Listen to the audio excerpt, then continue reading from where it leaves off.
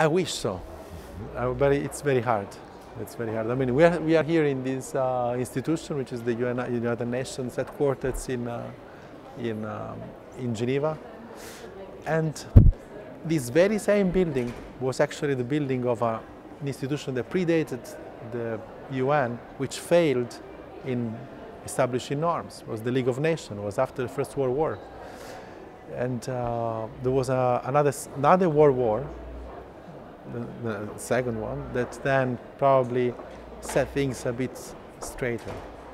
So I fear that we as humans fall into these patterns where probably have to get to the extremes until we get our acts together and discuss what is a common practice, what is a shared value. And I wish we don't get to that extreme, but I fear that we would end up eventually. So in this case, is yes, I wish, but reality is no.